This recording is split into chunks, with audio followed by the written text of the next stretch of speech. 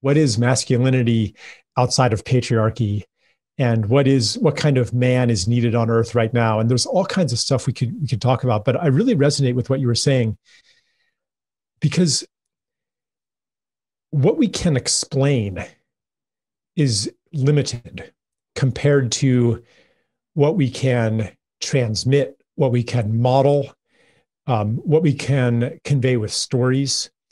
The stories of, like, there may have been men in your life or my life whose example communicated something to me or to you about what it is to be a man. And like, you're like, yeah, something about that. Maybe I can't say what it is. Maybe I can't distill it into principles.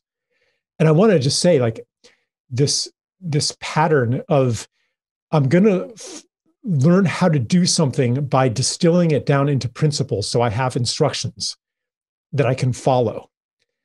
Like, there's a kind of a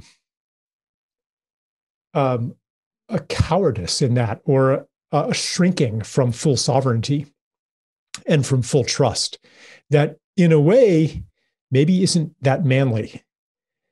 So I just want to, Yes. yeah. In the state that I'm in right now, I'm a little averse to explaining. Mm. I've been doing an awful lot of explaining and arguing for things in my work. I write essays, and most of them are expository prose. I'm like trying to convince somebody of something. I'm trying to make a case for something. I'm marshaling evidence. Right. Exerting logic. It's a kind of a force-based paradigm. I'm going to exert force of logic and evidence to change your mind. And I'm not saying that, like, we should not ever use force to alter reality. Like, I'm not saying we should discard engineering, or that we should never fight. Like, there's an occasion for all of those things. But in our time, their utility is limited.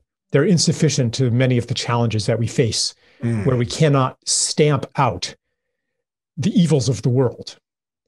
And in fact, many of the evils of the world are here precisely because we've been trying to stamp everything out that we don't agree with, or that gets in the way of our self-interest and our progress. So this is part of what patriarchy is, actually.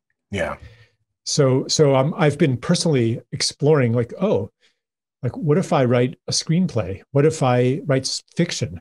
There's so many ways that I can engage the world in a positive way, and maybe be part of a change, instead of changing the world, but be a servant of a change.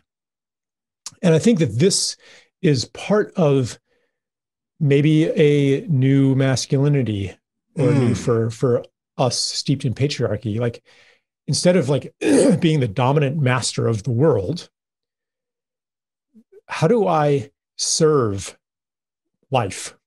How do I serve life?